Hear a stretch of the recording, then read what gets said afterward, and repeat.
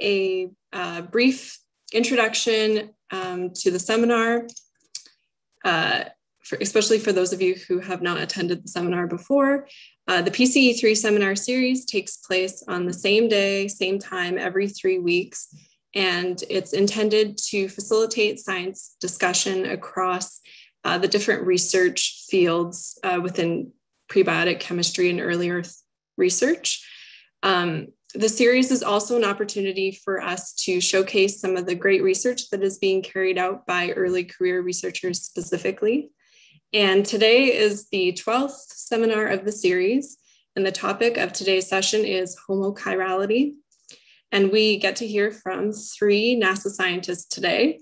The first is Dr. Danny Glavin from NASA Goddard Space Flight Center. We also have Dr. Eric Parker from NASA Goddard as well, and Dr. Allie Fox from NASA Johnson Space Center. In terms of the format, the first portion of the session will consist of 3 presentations from our guest speakers. And at the end of the session, after the 3 talks are finished, that's when we will open up the chat feature so that the audience can ask questions and we can have a bit of a group discussion. Before we get started, we do have a couple of quick announcements to make. So first off, we wanted to remind you that the social media team for PCE3 has recently created a new Twitter account. The link to the Twitter account is just right there on the slide in front of you, on the bottom left corner. We encourage all of you to follow that Twitter account if you're interested, so you can read about cool PCE3 related science, hear about talks from members of our community, and also learn about other research opportunities related to PCE3. And secondly, we will be finishing our session today just a couple of minutes early so that we can do a quick audience poll. The poll is completely voluntary, so you don't need to participate if you don't want to, but it should take just a couple of quick seconds so that we can gather some information about who our audience is. So what your career stage is, what you study, and where you're watching from. So stay tuned for that at the end of today's session. So now to get started with today's presentations, we will first be hearing from Dr. Danny Glavin, who will be presenting a brief topical overview of today's session theme of homochirality. So I'm going to stop sharing my screen. Danny, if you'd like to put up your slides, and I'll just do a brief intro. So Danny Glavin earned a Bachelor's of Science in Physics from the University of California at San Diego and a PhD in Earth Sciences from the Scripps Institution of Oceanography. He is currently the Associate Director of Solar System Science at NASA Goddard and a member of the Astrobiology Analytical Lab. Danny is leading the organics analysis team on NASA's OSIRIS-REx mission, and he's also a member of the Curiosity rover and the Mars sample return science teams. So with that, Danny, if you'd like to give your presentation. Thank you, Danielle. It's a pleasure to be here to talk about a really exciting topic for me, homochirality and chiral asymmetry. I think what makes this research so exciting is it's highly interdisciplinary. And not only does it relate to prebiotic chemistry and trying to understand the origin of life on Earth, but it also impacts our strategy for life detection elsewhere. There's no way I can give an overview in 5 minutes, so I'd really like to point you to some recent reviews that cover this topic in great detail. So homochirality is fundamental to life here on Earth, and some even argue that it's a prerequisite for life, that you can't have self-replicating organisms without this. Biology evolved to use homochiral polymers, that is left-handed amino acids and proteins and enzymes, as well as right-handed or D sugars, ribose and 2-deoxyribose, specifically in RNA and DNA. The chiral asymmetry is imperfect. There are peptides that contain both left and right-handed amino acids. There are organisms that can utilize L sugars. So it isn't perfect, but overall, there's a predominance of left-handed amino acids and right-handed sugars in life. Interesting work about 30 years ago from Milton and Milton, where they showed that synthetic D-amino acid-based enzymes function just as well as the left-handed enzymes. So there's really no reason why life has to be left-handed amino acid-based. It could have been the other way around.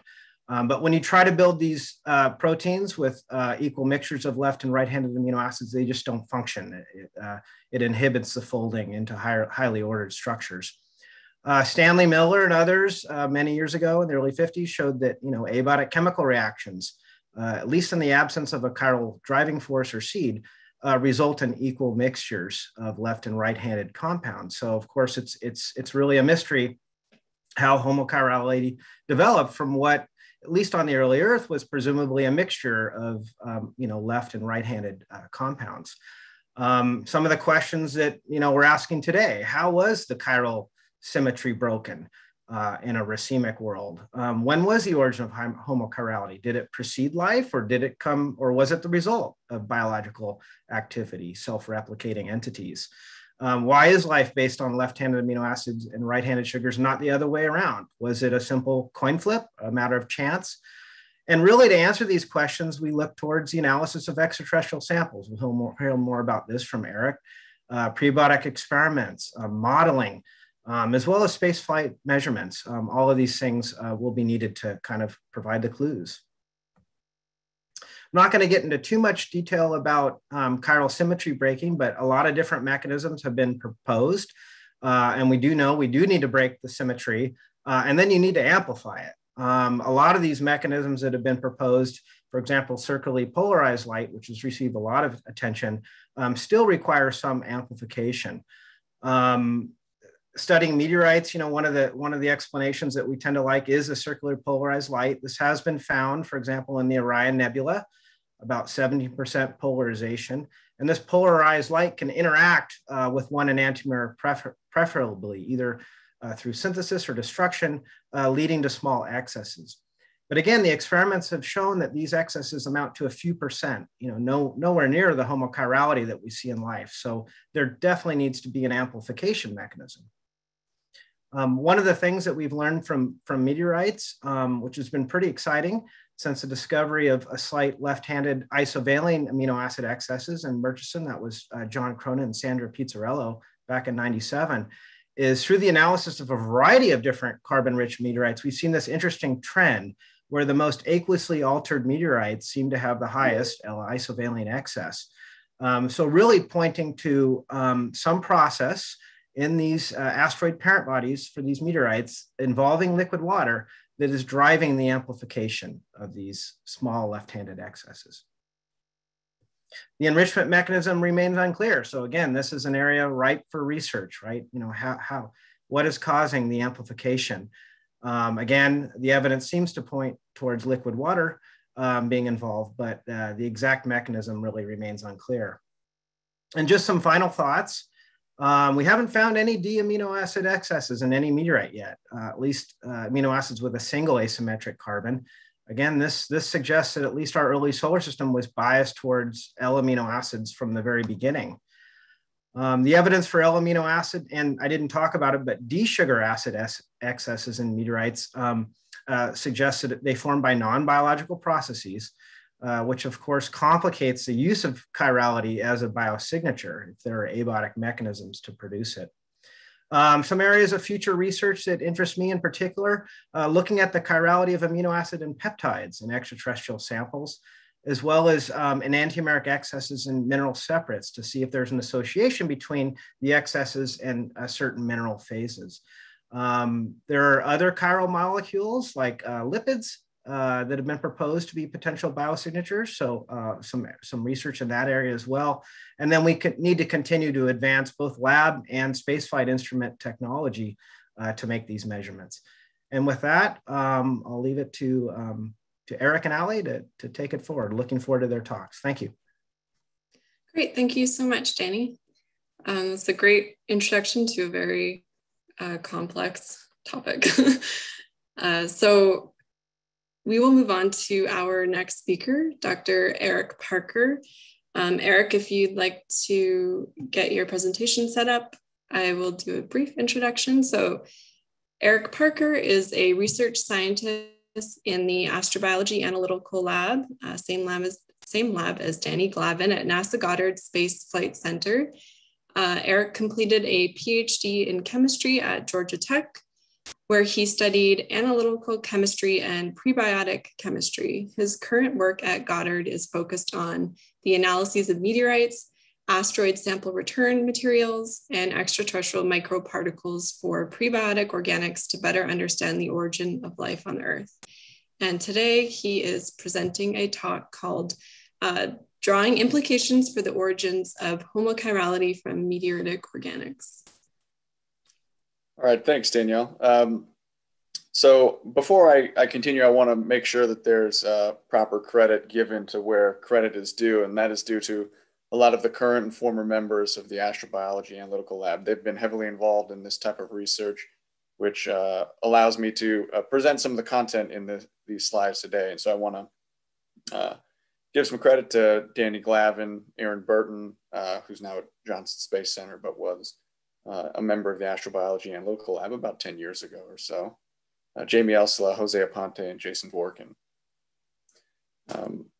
So Danny left us off in a good spot talking about how there's implications for meteorites contributing to enantiomeric excesses. And there's a couple of meteorites that I think I want to focus on just to give a snapshot of how studies of meteorites can help us better understand the origin of homochirality or possible origins of homochirality. And the two that I want to focus on for these purposes are the Murchison meteorite and the Tagish Lake meteorites.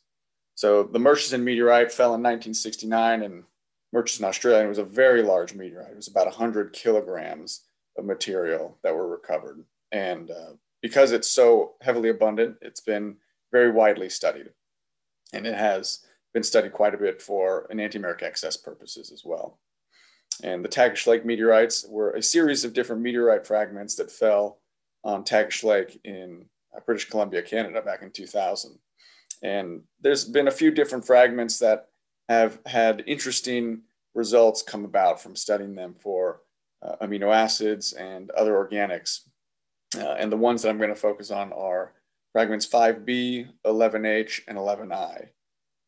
Based on studying different chemical and physical properties of these different fragments, it's been clear that they have different aqueous alteration characteristics, where 11I is significantly the most aqueously altered and 5B being the least. And that'll have some interesting implications for organic studies, as we'll see here in a little bit. So if we're trying to assess how meteorites or other types of extraterrestrial samples can contribute to or help to explain homochirality that's observed in biological compounds or organic compounds, there's a variety of different ways to look through these meteorites for evidence of organics. And I'm going to give you an overview of what we do in the lab at the Astrobiology Analytical Laboratory for how we prep and analyze samples. So we start up at the top left where we crush samples in sterilized mortar and pestle. So these are materials that have been baked out at 500 degrees C overnight to remove any organics, and it turns it from a rock or a crystal into a fine powder. And from that fine powder, we can then do aqueous extractions or solvent extractions. We tend to do a hot water extraction to help extract organics, particularly amino acids, from these materials, from the solid form to a liquid form where we can work with them better. And that's typically a 24-hour 100 degrees C hot water extraction. And after extraction, we can do acid hydrolysis. The purpose of the acid hydrolysis is to effectively amplify the number of amino acids that are detected, so it can liberate bound amino acids, or it can convert amino acid precursors into amino acids.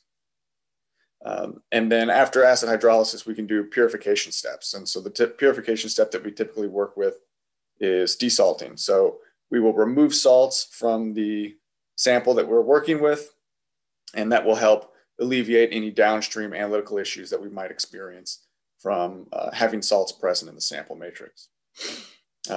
And so following purification, we'll often derivatize or modify the analytical targets.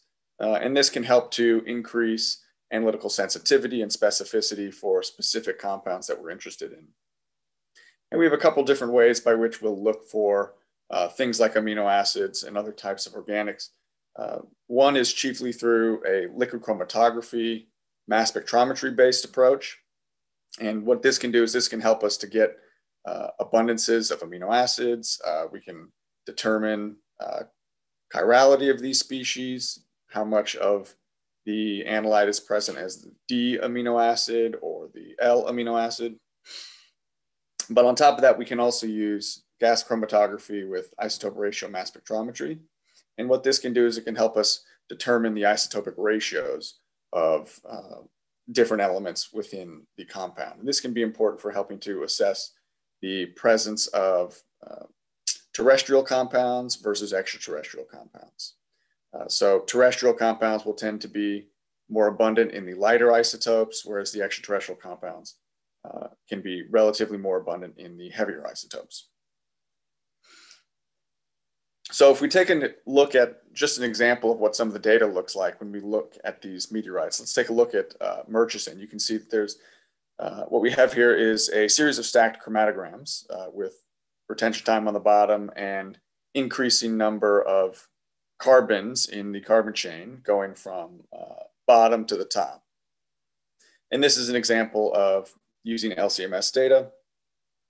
We can see that as the carbon number grows, there's evidence for significantly more complex chemical characteristics, to the point where if we get all the way up to, say, C8, C9, there's myriad different peaks that remain unidentified because the analysis of those types of complex mixtures is incredibly difficult, and it still takes a long time to try to develop the methods necessary to be able to refine those identifications.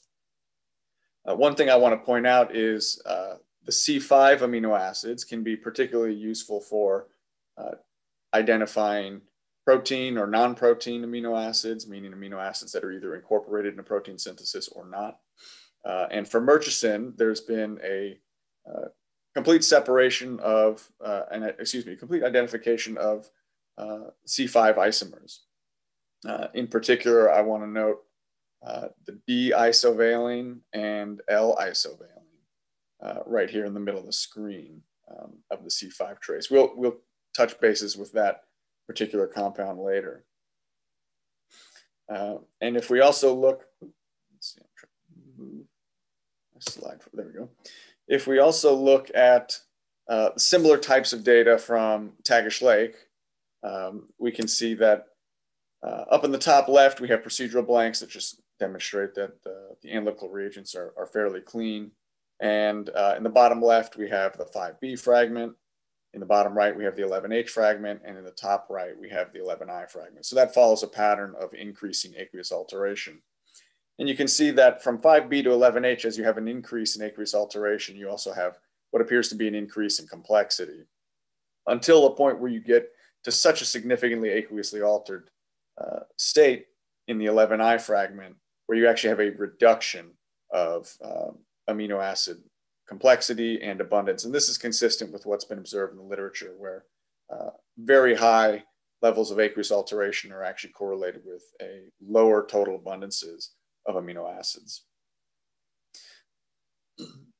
So we talked about isovaline a second ago.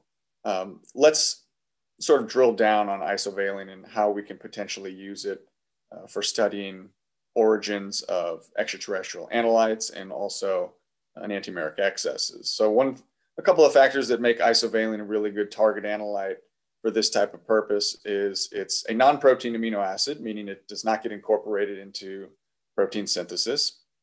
And as a result, it's relatively rare in biology. That doesn't mean it's non-existent, it just means it's very low presence. And another thing that's interesting about isovaline is it's got a very slow racemization rate, meaning it doesn't interconvert between the enantiomers of the amino acid. It's a very slow process. So it's relatively stable and any excesses in the enantiomeric composition wouldn't necessarily be due to racemization alone. So when we look through meteorites like Murchison, there are evidence of L enantiomeric excesses of isovaline, of this non-protein amino acid, and it's upwards of 18.5% more L-isovaline than the D enantiomer. And this is a really interesting finding, and it's unclear why that might be the case. And so it doesn't appear that it's from terrestrial contamination, because isovaline is rare in terrestrial chemistry, as terrestrial biology. And there appears to be some level of correlation between the aqueous alteration of the parent body of a meteorite and the amount of L excess that's observed.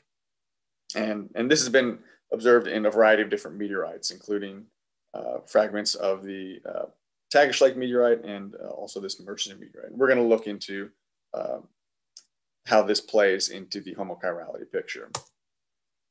So if we look at Tagish Lake, this is also a series of stacked chromatograms. We have the standard on the bottom, a blank above that, a procedural blank. We have 5B as the third chromatogram from the bottom, followed by, 11I, then 5B, and 11H going from bottom to top. And what we can see is that there's mostly racemic evidence of L-isovaline at Tagish Lake. There is a little bit of evidence of possible L enantiomeric excess in 5B, not much, but just a little bit. And so we've seen this in a variety of different meteorites. So let's sort of examine what might be causing this and how it plays into the picture. So Danny showed a slide similar to this earlier, and I'll just reiterate that what we're seeing is that if the meteorite species have aqueously altered parent bodies, they tend to be correlated with higher amounts of L-isovaline excesses. You can see the two least aqueously altered meteorites pointed out there in the middle. Their L enantiomeric excesses tend to hover around 0, so very racemic. Whereas if you move leftward on the graph, you're moving towards more aqueously altered species. And you can see there's a trend going from bottom to top, right to left, of increasing increasing L-isovaline excesses. And interestingly, it's worth noting that D-isovaline excesses have not yet been reported. So based on looking at these two meteorites and other meteorites as well, we can start to get a little clearer picture of how we can use meteorites to help distinguish from biochemistry here on life, in life here on Earth, and what type of chemistry or organic chemistry we can see in meteorites. And so from life, we can deduce that there are the 20 essential amino acids that are used in protein synthesis. These are exclusively of the L enantiomer. Whereas when we study meteorites, these are non-terrestrial bodies that have a great number of amino acids, about 100 different amino acids that have been identified so far. And the amino acids that are chiral tend to be racemic, meaning they have an equal amount of the D and the L enantiomer. But there are select examples where you can have L enantiomeric amino acid excesses as high as 60%, and we'll talk about that number in a little bit here. But we're not seeing D excesses. Also, what we can say in this comparison is that life tends to use alpha hydrogen amino acids in protein. It has a preference for those types of amino acids. Doesn't mean it uses them exclusively, but has a preference for them. Whereas amino acids that are observed in meteorites don't tend to have this type of preference for isomers of amino acids. Instead, you can get a complete suite of the structural diversity of amino acids. You can get alpha, beta, gamma, delta, all the way to omega amino acids. And if we're talking about isotopes we talked about earlier are very helpful for deducing terrestrial versus extraterrestrial presence. In terrestrial samples, you tend to have the light isotopes, as we talked about, whereas in the extraterrestrial samples, we can get much more of the heavy isotopes, help us delineate between these types of environments that are forming these amino acids. So we talked a moment ago about 60% excesses. And so an example of that is L-aspartic acid, a protein amino acid that's been observed in the Tagish Lake meteorite, upwards of 60%. Now, at a first glance, you might see 60% L excess of a protein amino acid and think that it's terrestrial contamination. But when you look closer at some of the other amino acid chemistry, you can look at alanine, another chiral protein amino acid that has a racemic mixture of approximate D equals L. And so it begs the question, why would there be so much of an excess, or how would there be so much of an excess of the L-aspartic acid? And is this really, really an extraterrestrial characteristic? Well, we can use the GCMS IRMS technique that we talked about earlier to help evaluate this a little closer. And if we do that, we can see, okay, we have this 60% excess of the L-aspartic acid in Tagish Lake. What would be the isotopic values of the D-aspartic acid and the L-aspartic acid? And if we look at the delta 13C values for these, we can see that both the D-aspartic acid and the L-aspartic acid have very positive values for that, indicative of extraterrestrial synthesis. If they were terrestrial, we would expect them to be negative values. So that's very exciting to see that we can use this type of analytical chemistry to differentiate between terrestrial and extraterrestrial, even if the initial chirality measurements seem to suggest that there's a terrestrial contamination. So when we're talking about where these types of L enantiomeric excesses may originate from, it's important to have a baseline understanding of how amino acids might be formed within the parent body asteroid. And so what we can, excuse me, getting ahead of myself here. What we know is that alpha amino acids tend to be dominated by Strecker synthesis on the parent body, but we can also get beta, gamma, and delta amino acids through Michael addition formation processes, and N-omega amino acids can be formed in the gas phase, possibly by Haber-Bosch Fischer-Tropsch type reactions. So if we expect these types of reactions to lead to little or no enantiomeric excesses, racemic amino acids, where would we be getting this type of L enantiomeric excesses that we've been observing here?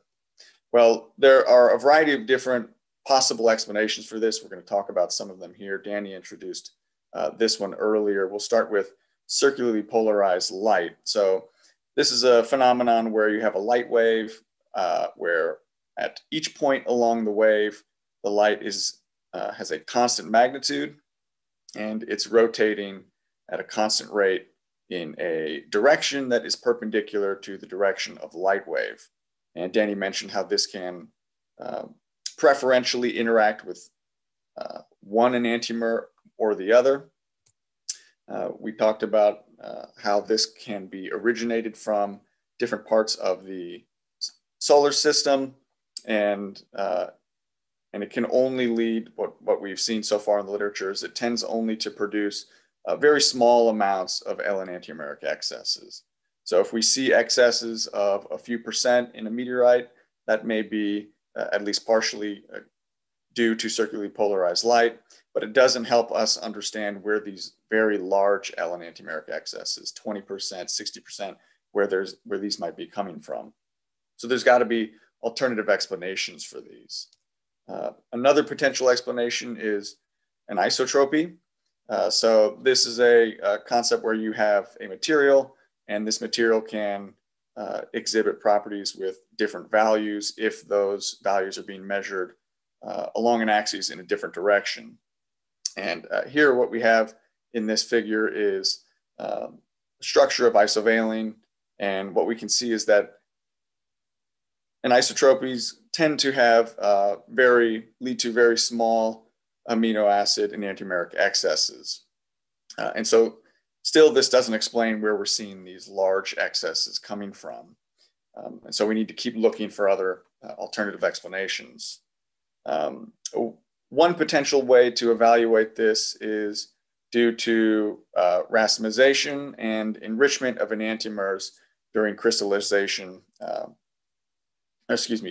in crystallization during the aqueous alteration process. So there's a couple different ways that this can be evaluated.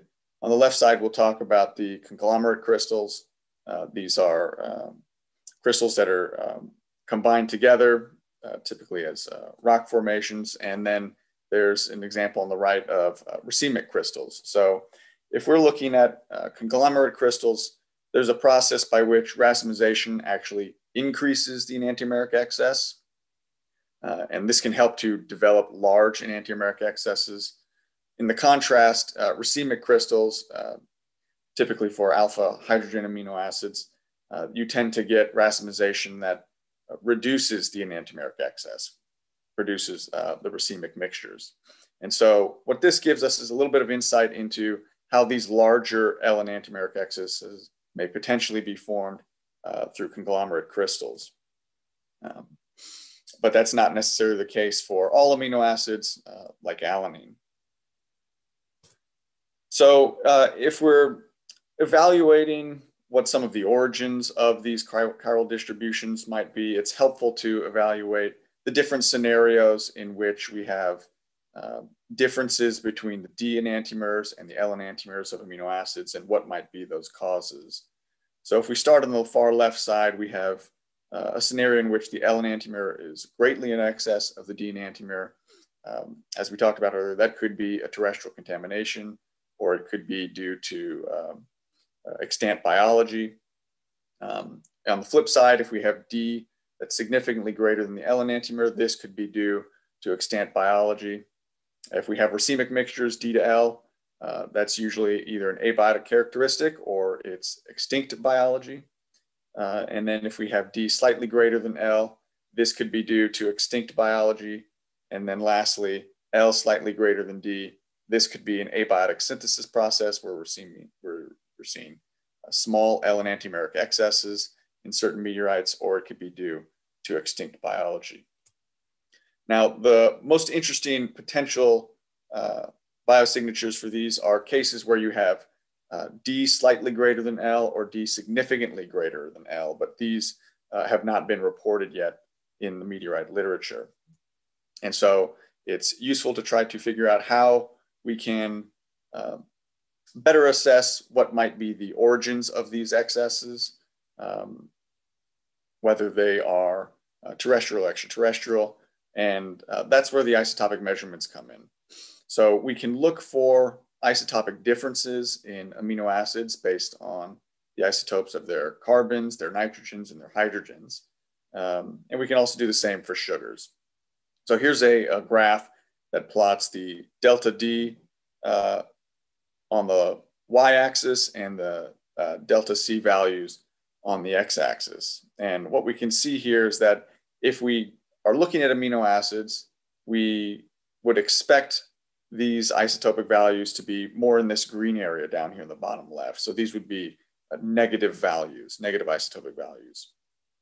Whereas if we're looking for evidence of extraterrestrial synthesis, we would look more in the blue region.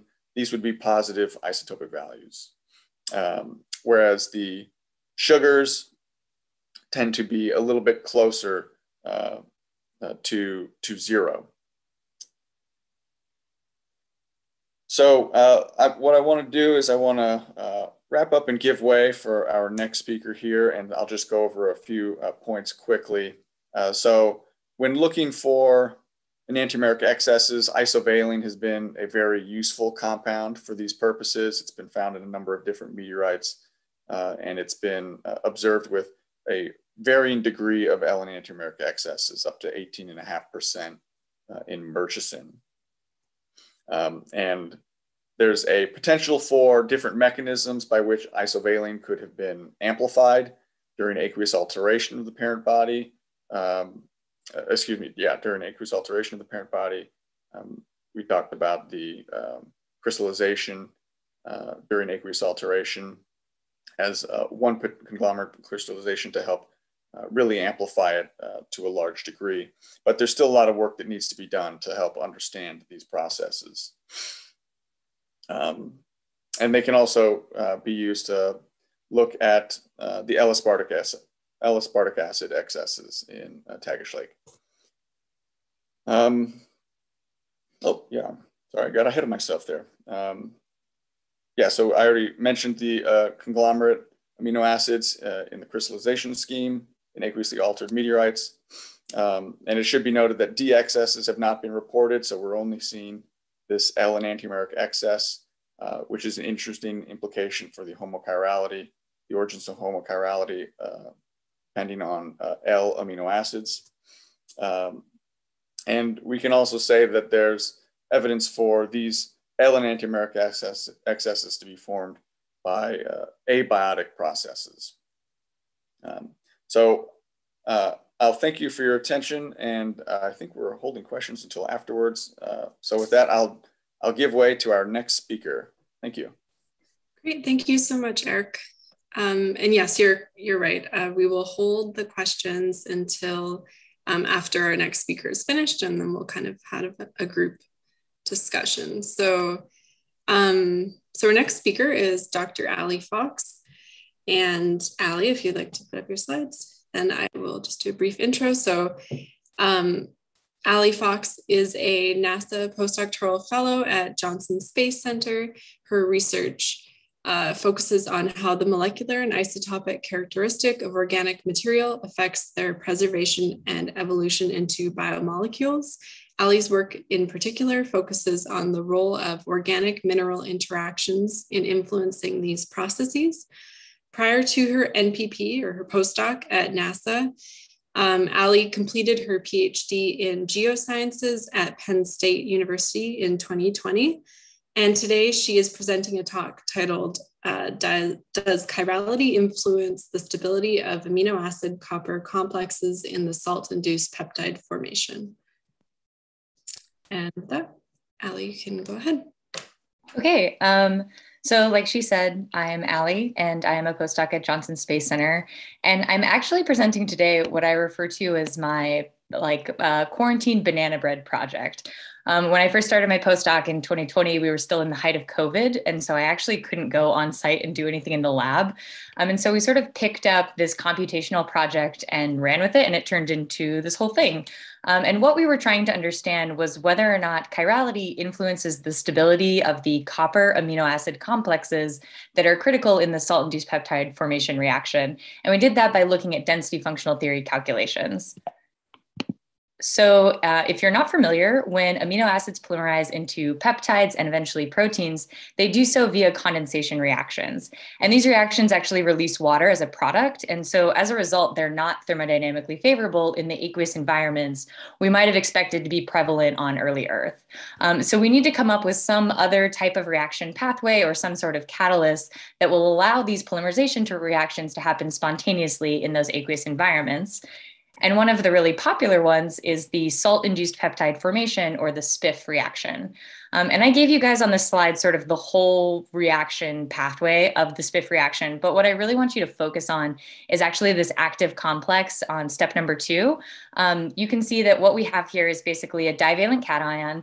In most cases, people do use copper just because it's the most efficient at doing this reaction, but any divalent cation will do. And then you have 2 amino acids that are sort of brought together by this divalent cation, and then a chlorine anion that's actually acting as a dehydrating agent. And so all of these pieces together facilitate the eventual formation of a peptide bond in an aqueous environment. And the reason that this got so much popularity sort of in the prebiotic research world is because the requirements for this reaction are pretty easily met in a prebiotic environment.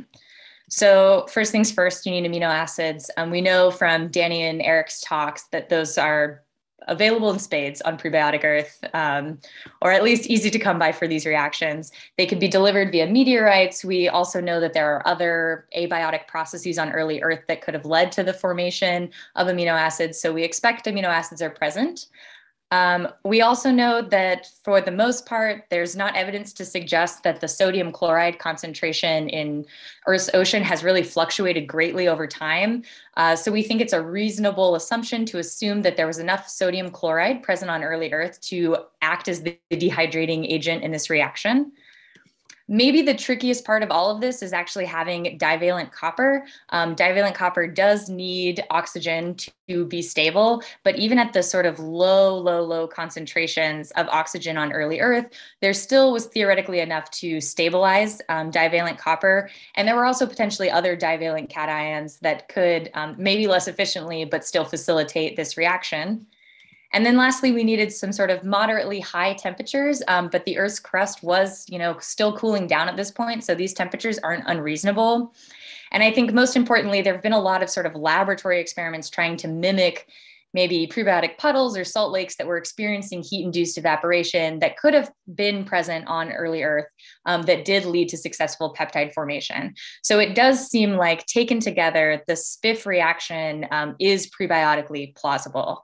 And so the other reason that it's such an attractive, skipped ahead. The other reason that it's such an attractive option is that it actually has a lot of characteristics that make sense when we look at modern proteins. So Eric sort of touched on this a little bit. Life tends to favor those alpha amino acids, and so does this reaction. When forming peptides, because the alpha amino acids form a better complex formation with the copper cation, we tend to see better polymerization of those types of amino acids. We also see that this reaction is pretty ubiquitous among alpha amino acids. So there's been other sort of polymerization reactions that will maybe work for some amino acids and not others. But the SPIF reaction so far works for everyone. So it's very versatile. And then lastly, and sort of what the point of today's seminar is about, is for certain amino acids, this reaction is enantioselective, meaning that it's going to preferentially polymerize the L amino acids over the D amino acids, and potentially played an important role in the origin of biological homochirality. And before I get too far into this, I did realize late last night that I did a bad thing and was sort of interchangeably using the R and S configuration to describe chirality and the L and D configuration to describe chirality. So please forgive me. In this talk, they are interchangeable. That's not always the case. But for today's purposes, if you see R, think of D. If you see S, think of L, or vice versa, depending on what you're familiar with. But just something to keep in mind as we move forward. But jumping back into the SPIF reaction, there have been a lot of experimental studies that have shown that this reaction is enantioselective for some amino acids. The plots that I'm showing you here are from Fitz et al. In 2007. On your y-axis, you have the dipeptide yields in percent, and on the x-axis, you have the number of evaporation cycles. And then they actually differentiate the results by the L enantiomer shown in dark gray and the D enantiomer shown in light gray. And they did this experiment for 3 different types of amino acids, both with and without a glycine catalyst. And what I really want to draw your attention to is that in some cases, like for valine on the top left, you can see a really strong preference for this L enantiomer. So it's preferentially polymerizing the L enantiomers into these peptides. When you contrast that with like lysine, where there's maybe a slight enrichment in the L enantiomers, or proline, where it almost looks like the D enantiomer is favored, or maybe it's even just racemic. It's kind of confusing as what could be causing this. It's hard for us to say that this is, the source of biohomochirality without understanding the mechanism behind this process. And because we only see it for some amino acids and not others, and these results are pretty significantly influenced by the addition of a glycine catalyst, it's hard for us to really understand why this is occurring.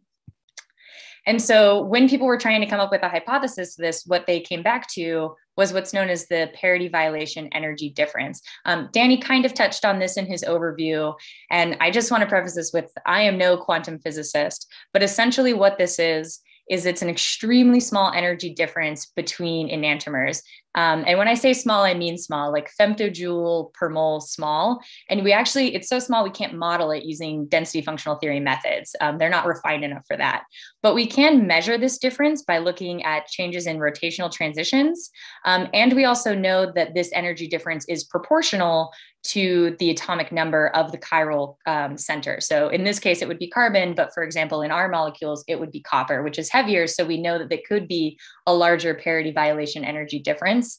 And it's with this in mind that the hypothesis was put forward by Fitz et al.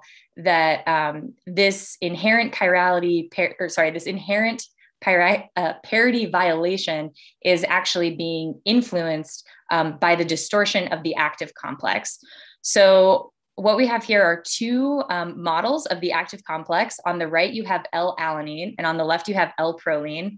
Experimental results showed that the alanine experiments did have an enantioselectivity, and the proline experiments did not. And so what these authors think is causing that is actually the distortion of this active complex. So they refer to it as the equatorial plane. It's really hard to see because these are just 2D models sitting on your screen. But effectively, you have a plane that's made up of the copper atom and then the nitrogen and oxygen of one amino acid, and then the oxygen of another amino acid and a chlorine. And based on what amino acids are attached to that copper atom, you can have different distortions of that plane. And what they're suggesting is the greater distortion that you see in that plane, the more enantioselectivity you'll see because you're amplifying that inherent energy difference. And so the examples that they have for L-alanine is it has a dihedral angle of 6.5. So it's more distorted than this proline, which has a dihedral angle of 0.51 degrees.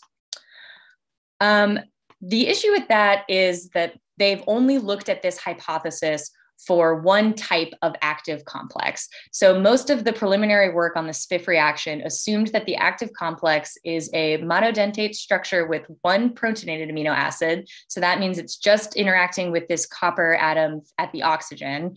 And then one neutral amino acid that's a bidentate structure interacting with the nitrogen and the oxygen atom.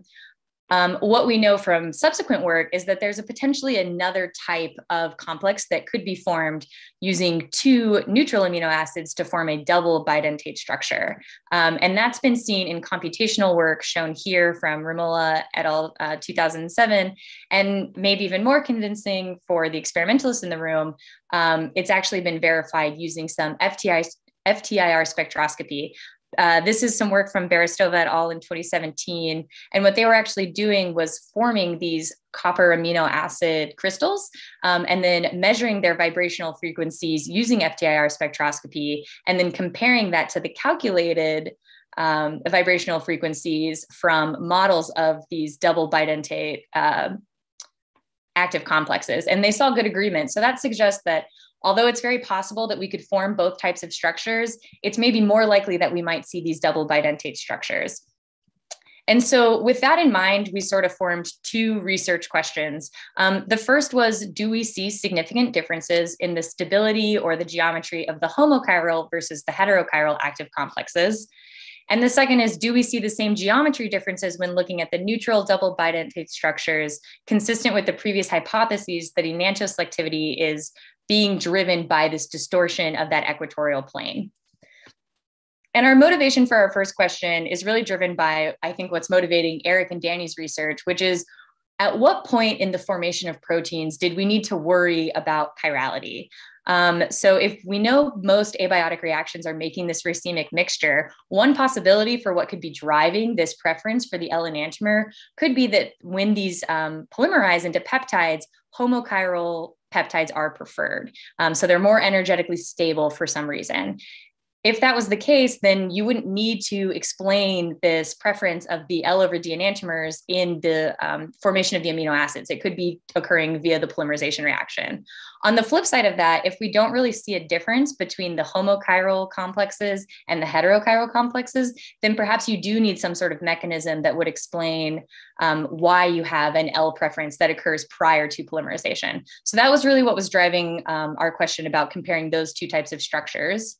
And then for the second question, we were really motivated by just how limited this hypothesis had been tested. So it had really only looked at that one type of active complex where you have the protonated and the neutral amino acid in the monodentate and bidentate structure. And so we really wanted to see if this idea that it was driven by the distortion of this complex held up when you used different types of copper amino acid active complexes.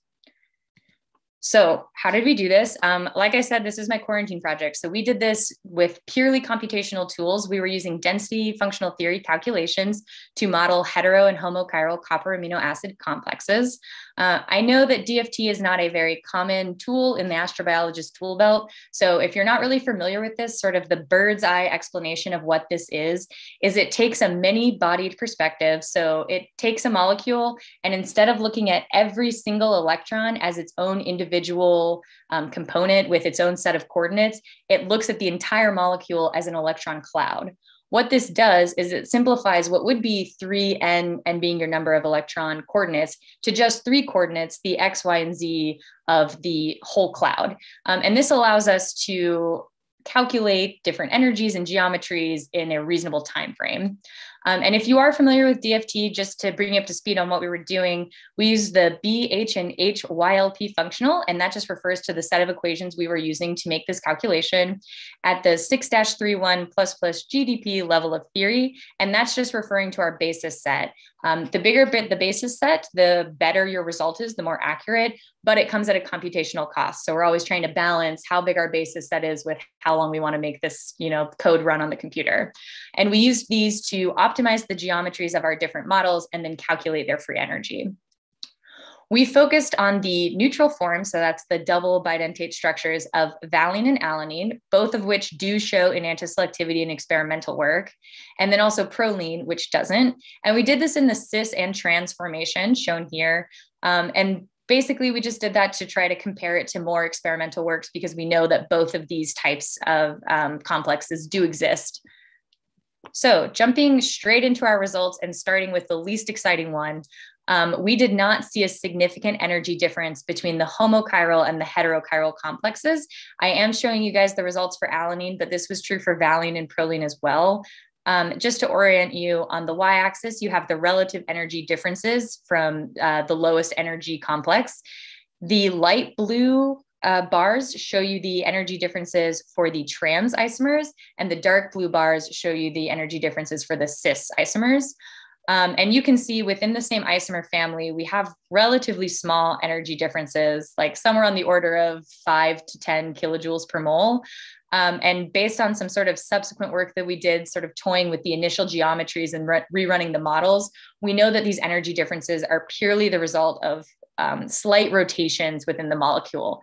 And what I mean by that is if you look at this RR cis alanine complex in the top left and compare it to the RS complex in the top middle, you can see there's a methyl group on the top right of both complexes that sort of slightly rotates. And it's these little types of rotations that aren't necessarily affecting the stability of the molecule that lead to these sort of small energy differences between the molecules. So unfortunately, we didn't see any crazy differences between the homochiral and the heterochiral complexes. We did see a very significant difference between the cis and the trans isomers, with the trans isomers being significantly more energetically favorable. And this is actually consistent with previous modeling and experimental results. So that was a nice sanity check on our models compared to other work that's been done. Moving into some of the geometric parameters that we looked at, one of the things that we focused on was the minimum oxygen to nitrogen distance between opposing amino acids. And the reason we wanted to look at that is those are what will eventually form the peptide bond. So it's reasonable to assume that if you minimize that difference, you might more easily facilitate the polymerization reaction. The first thing I want to draw your attention to is the trans isomer results. You can see they were pretty consistent between different chiralities, and they were all much smaller than the cis isomers. So this is sort of more evidence that the trans isomer is just going to be the better option for polymerization. The cis isomers were less straightforward. You can see for alanine and proline, it does appear that the homochiral complexes do have a smaller distance between the oxygen and the nitrogen atoms. And that could potentially mean that they're more likely to polymerize because they have the shorter distance compared to the heterochiral complex. But that sort of falls apart when you look at valine, which doesn't really have a consistent trend. And so it's unclear if this is, sort of real result that we can hang our hat on or something that's just kind of a blip in the data. We'd have to make more models and probably also do some experimental work to draw a concrete conclusion. We also looked at something called the planar torsion angle. And this we just focused on our trans models because they were the more energetically favorable models. And effectively what this is it's an attempt to try to capture how distorted this molecule is. So very similar to the dihedral angle that previous models have used. So we were expecting, based on those previous hypotheses, that we would see the highest torsion angle in like valine or alanine, and we would see a lower torsion angle in proline because it was the one that didn't show an antiselectivity. But what we actually saw was the opposite. They didn't vary significantly. In some cases, there was only like a 0.5 degree difference. So it's not even clear if this is like a real trend. But importantly, we did not recreate the results of the previous hypotheses that were using those protonated monodentate and bidentate structures. We did not see the same sort of contortion trends looking at our own double bidentate structures. So putting all of this back into the context of our original research questions, first, we didn't see a significant difference in the stability of the homochiral versus the heterochiral active complexes. The energy differences were pretty much 100% attributed to slight rotations in R groups or methyl groups or hydrogens on the oxygen or the water group, what have you. There wasn't a significant difference that could explain like a difference in the stability that would lead to some sort of homochiral preference. The geometry is a little bit more complicated of a story. In the trans isomers, there's no correlation with chirality and the minimum distance between the oxygen and nitrogen atoms, but there is sort of like a patchy trend in the cis isomers. And so this is one where I don't think that there's strong evidence for a significant stability difference or geometry difference between the homochiral and heterochiral compounds, but there is a difference and we would need to do more work to know for sure. Moving into our second question, do we see the same geometry differences when looking at neutral double bidentate complexes consistent with the previous hypothesis that the distortion of the equatorial plane is driving that in antiselectivity? The answer is it's complicated. Like I said, the minimum oxygen and nitrogen differences in the cis isomers may have some sort of story going on, but there wasn't a significant trend. What's much more confusing is that we saw the opposite trend looking at our torsion angle. So we saw that proline had, in theory, the most distorted active complex, and it had it was the one that didn't show any enantioselectivity. So that would suggest that this hypothesis does not show up. The problem is that we're not really sure that we're comparing apples to apples. So we're using a planar torsion angle. They were using a dihedral angle. It's unclear if we're comparing the same thing. And it's also unclear if we're looking at the same type of equatorial plane because we have a different bonding environment on that copper atom. So perhaps this isn't the best comparison that we could be making. And so that's sort of where the work is sitting today. This is an ongoing project that I'm still working on. And so what I'm doing right now is actually trying to come up with a different framework in which to compare these models. And what we're using is called the continuous chirality measure. Effectively, what this is it takes a molecule and assumes an ideal achiral form of that molecule. And that's what this red molecule is showing. And then you superimpose your molecule onto that, and you basically measure the distance between each atom. And it tells you its deviation from achirality. And you can actually plug that into this equation and get a measure. And so what we're hoping is that this might be a better comparative tool to try to see if there are trends associated with the experimental results that we've seen. And then sort of just moving forward more broadly, this isn't work that I'm necessarily pursuing, but I do think there's a lot of opportunity here for more research looking at how this reaction is influenced in different environmental conditions. So like I said, there's sort of two active complexes that can be formed. And in theory, those should be heavily influenced by the pH. For example, if you have a very low pH for your SPIF reaction, you'd have more protonated amino acids. And so you might be preferentially making this complex on the left versus a more circumneutral pH where you might be preferentially making this complex on the right. And so it would be really interesting to compare how enantioselectivity changes at these different pH reactions for the same amino acid.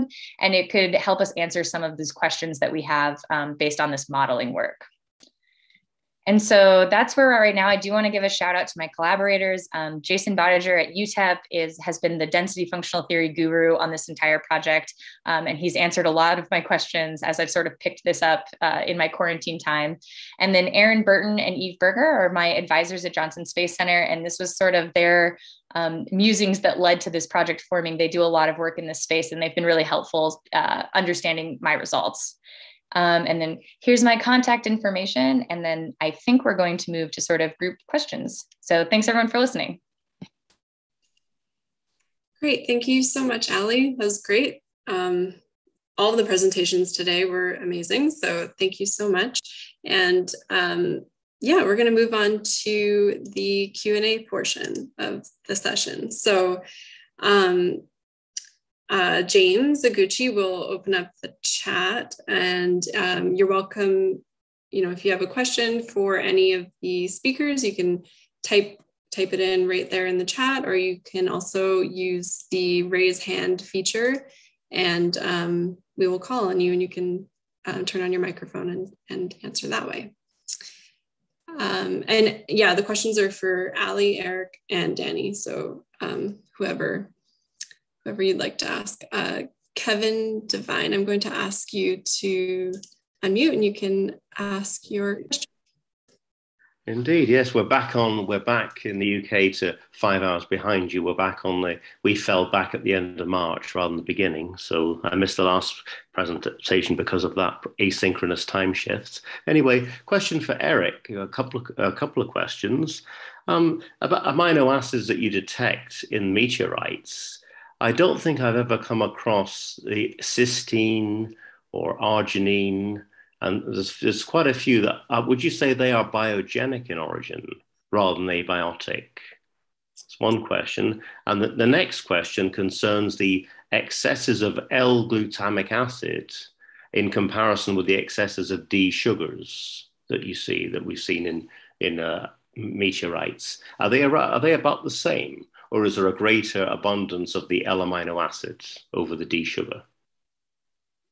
Okay, so the first question was pertaining to cysteine. Yeah, cysteine and arginine. Histidine as well is another one that comes to mind. Yes, right. So these are certainly challenges.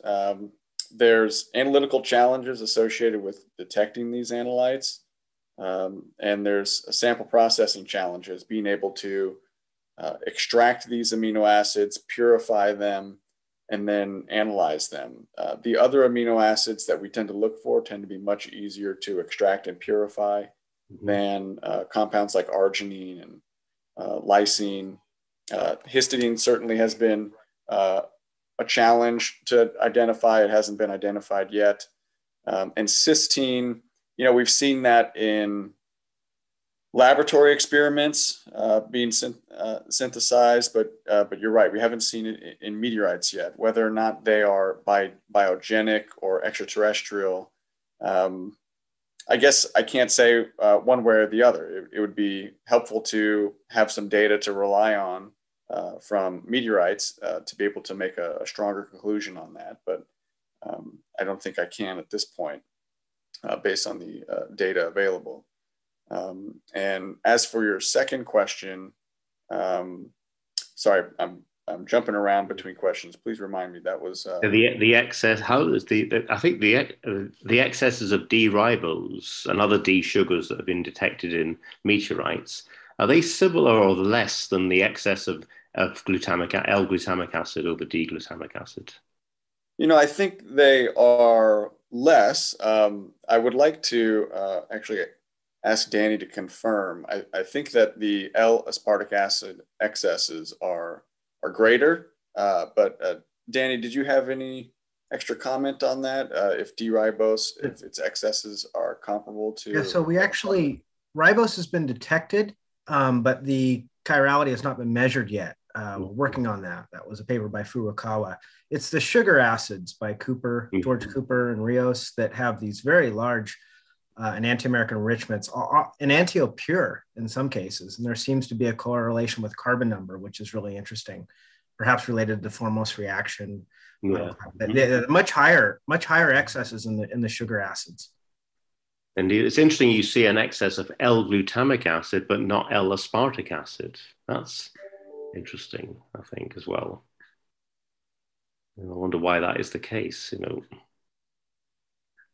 Yeah, it's certainly a a good point and an interesting question that we don't yet have an answer to, why that discrepancy exists, considering that they're both dicarboxylic amino acids. Yeah, one CH2 different, that's all. One right. Carbon different. Right. Okay, thank you very much, Eric. Thank you. Great, thank you. So our first question in the chat says, it's not directed to a particular person, but it could potentially fit well with Allie's work. What makes homochiral polymers more stable than heterochiral polymers, I think it says? So I'm not sure which polymers you might be talking about. If you're talking about the complexes that I was speaking about, we actually didn't see evidence that they were more stable. We saw that they basically had the same energetics. So in theory, you should be making both. So our work didn't show one way or another. What we were hoping for originally and what our original hypothesis might have been was that all of those amino acids have different R groups, and depending on if you're using heterochiral or homochiral peptide or polymers, you might have a different orientation of those R groups that will allow different types of intermolecular forces that could influence the stability. So that was our hypothesis, but it didn't flesh out that way. So we don't actually see evidence that one is more stable over the other. Thanks. The next question that we have is directed towards Eric. So it says, Eric, can you aqueously alter a meteorite in the laboratory to understand how the amino acid chirality changes with more heating and or water? Yeah, this is an interesting question. So I guess one could argue that in effect, we do aqueously alter the meteorite to some extent and expose it to more heating when we do a hot water extraction. But this process is quite a bit different than the aqueous alteration of the parent body of the meteorite. So the aqueous alteration of the parent body of the meteorite is typically something that can occur over a range of temperatures and over a long period of geological time. And it impacts the amino acid formation.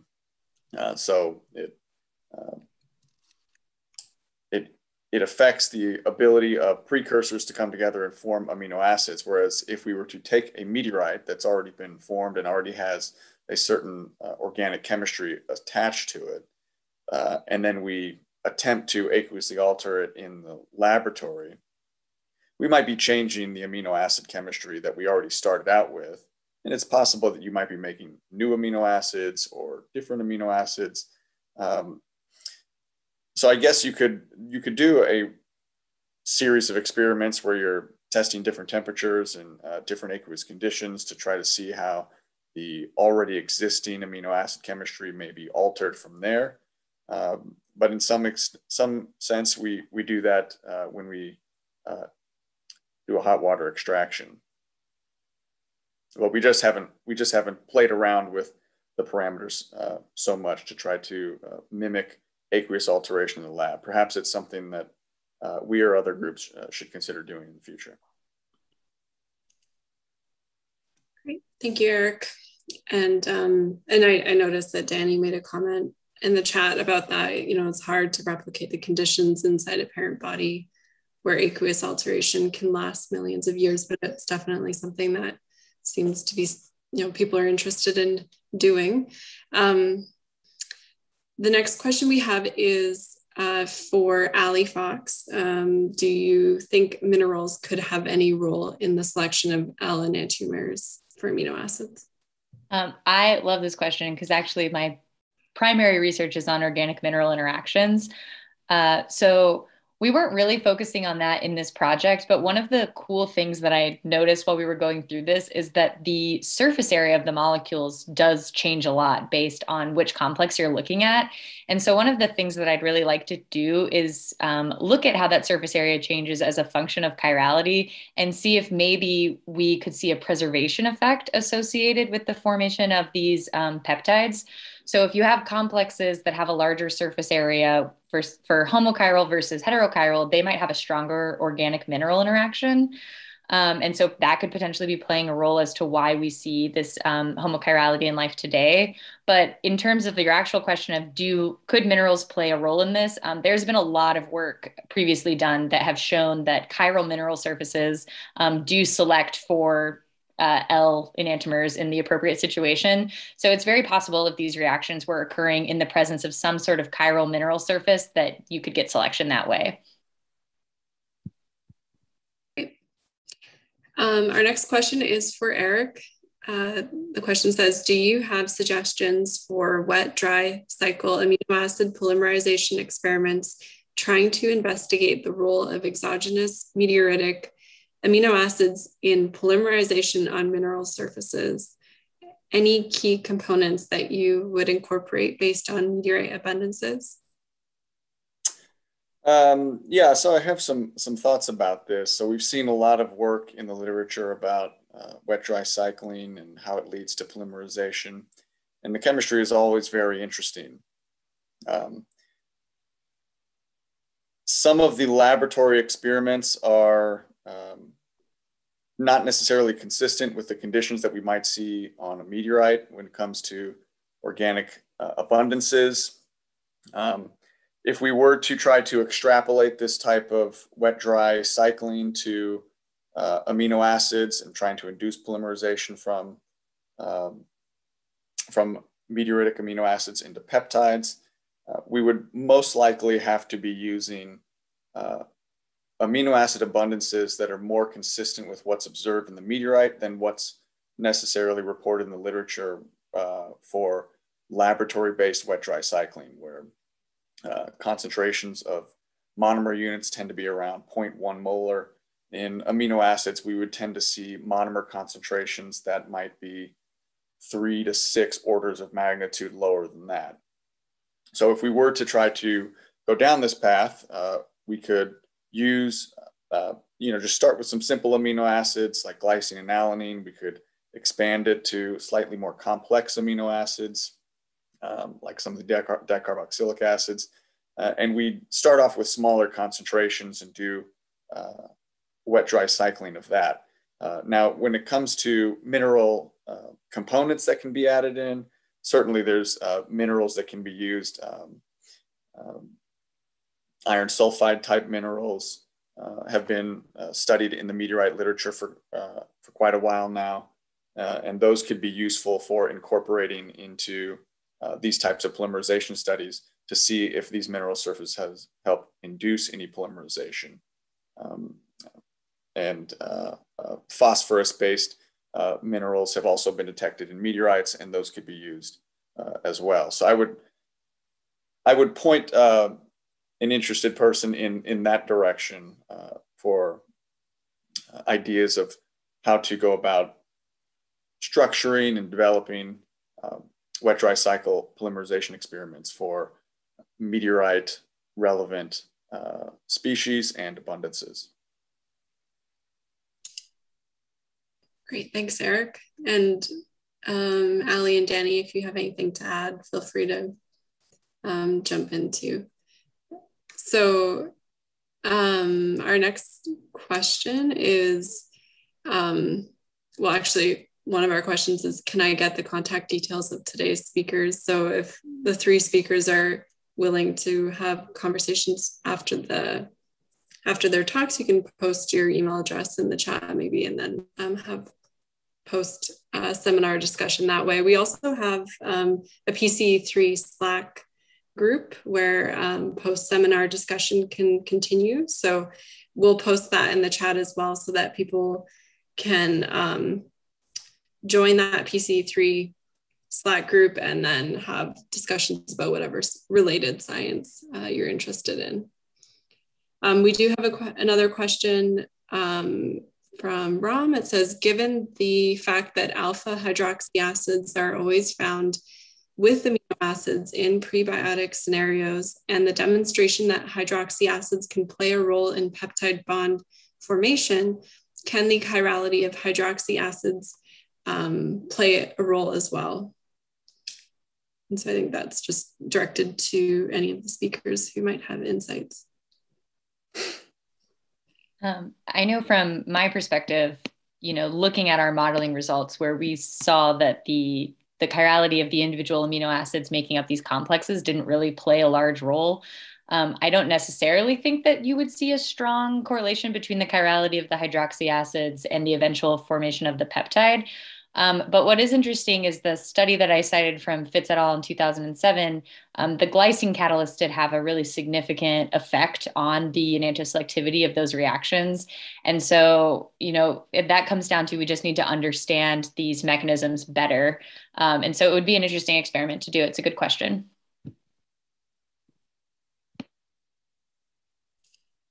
Great, thank you.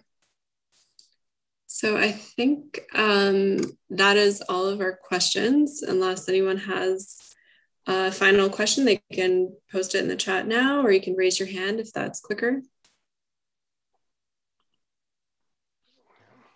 We have a question from Kevin. Yeah, one last question for Eric about your amino acid extraction protocol.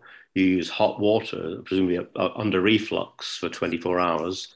Have you tried, can you do room temperature with like dilute sodium hydroxide, followed by then a neutralization to say pH 7 or 8? Is that much less efficient?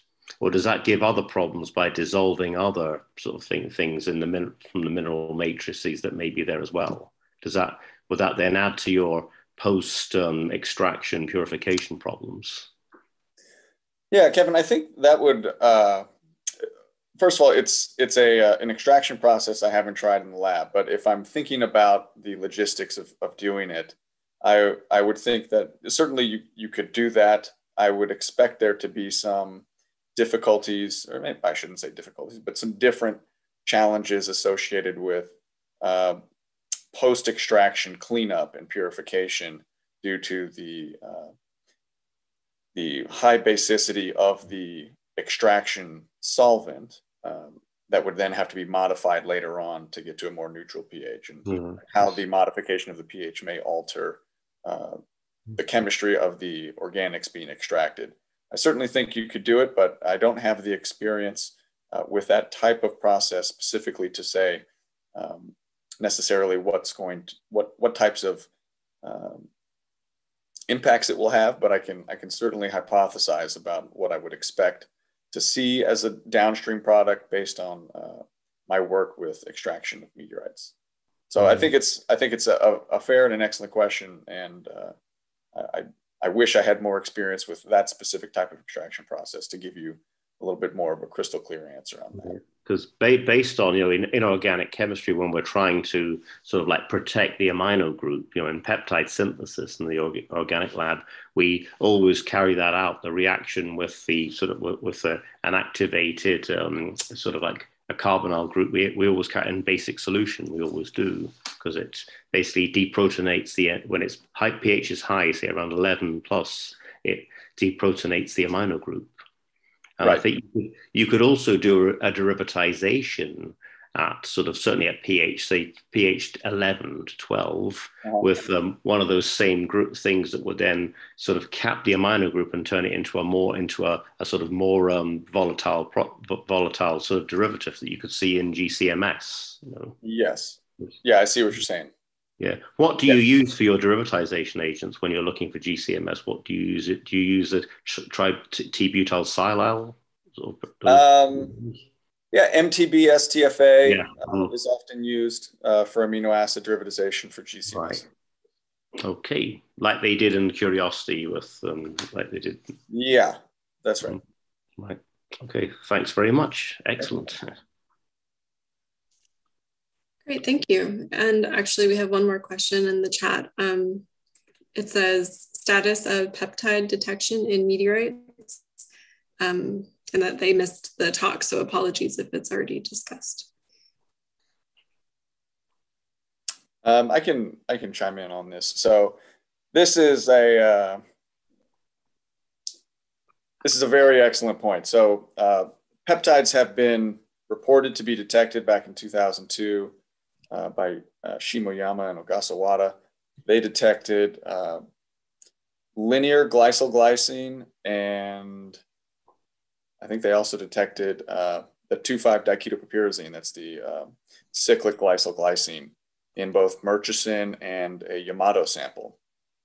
They used GCMS to do that, and their detection was based off of a chromatographic peak and a quadruple mass spectrometer M/Z measurement. At the AAL, we're currently involved in trying to study peptides present in meteorites, and I know there's some other groups out there that are working on it as well. But there's only been one reported detection so far of peptides in meteorites, and there's some ongoing work trying to confirm this detection and possibly expand upon it. So I think there will be more literature to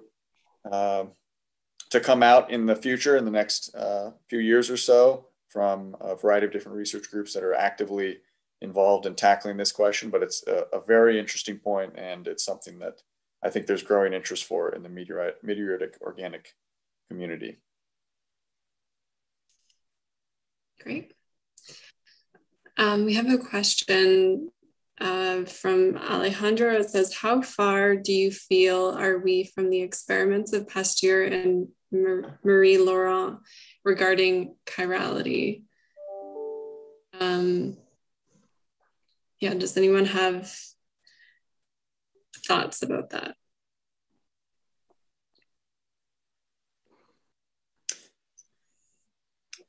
Well, actually, I think if Alejandro wouldn't mind giving a little bit more clarification on to what extent the question is referring to how far we think we are. Certainly, since chirality was discovered by Pasteur a long time ago, we don't have an explanation for how this type of homochirality could be developed in extraterrestrial settings.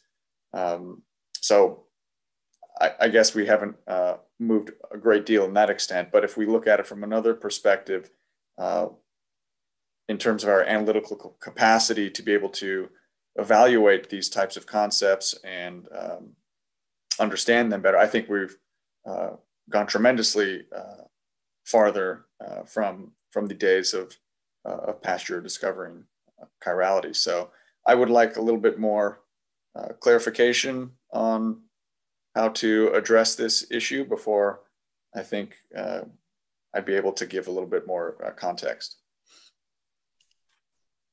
Yeah. So I think, Alejandro, if you're welcome to raise your hand and ask or clarify on your microphone, or if not, then we will definitely just continue the discussion through the Slack group afterward. Yeah, so. It's certainly an interesting discussion point. I'd like to be able to share more if possible.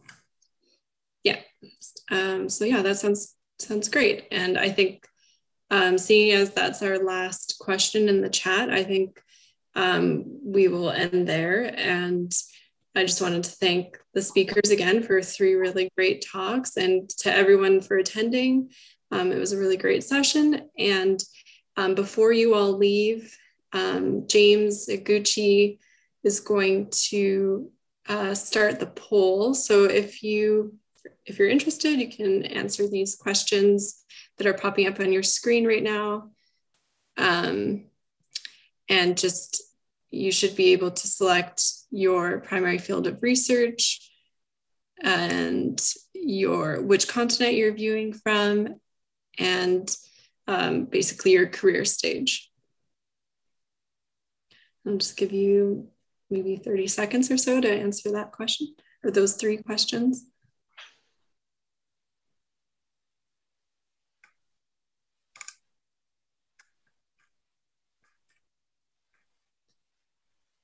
And as you're finishing that off, just thank you again for attending, and thanks again to our speakers.